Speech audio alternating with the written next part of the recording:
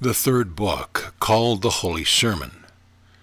The glory of all things, God, and that which is divine, and the divine nature, the beginning of things that are. God, and the mind, and nature and matter, and operation, or working and necessity, and the end and renovation. For there were in the chaos an infinite darkness in the abyss or bottomless depth, and water, and a subtle spirit intelligible in power, and there went out the holy light, and the elements were coagulated from the sand out of the moist substance. And all the gods distinguished the nature full of seeds. And all things were interminated and unmade up, the light things were divided on high, and the heavy things were founded upon the moist sand, all things being terminated or divided by fire. And being sustained or hung up by the Spirit, they were so carried. And the heaven was seen in 7 circles. And the gods were seen in their ideas of the stars with all their signs, and the stars were numbered with the gods in them. And the sphere was all lined with air, carried about in a circular motion by the Spirit of God.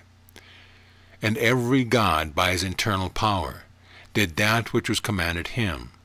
And there were made 4-footed things and creeping things, and such as live in the water, and such as fly, and every fruitful seed, and grass, and the flowers of all greens, which had sowed in themselves the seeds of regeneration.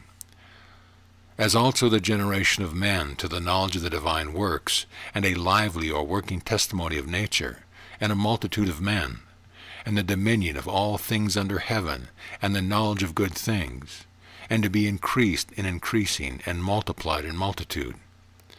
And every soul and flesh, by the wonderful working of the gods in the circles, to the beholding of heaven, the gods, divine works, and the operations of nature, and for signs of good things, and the knowledge of the divine power, and to find out every cunning workmanship of good things.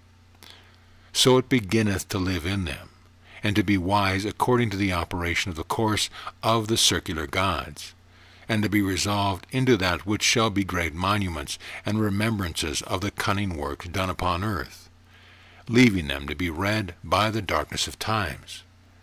And every generation of living flesh, of fruit, seed, and all handicrafts, though they be lost, must of necessity be renewed by the renovation of the gods, and of the nature of the circle, moving in number, for it is a divine thing, that every world temperature should be renewed by nature, for in that which is divine is nature also established. End of Book 3.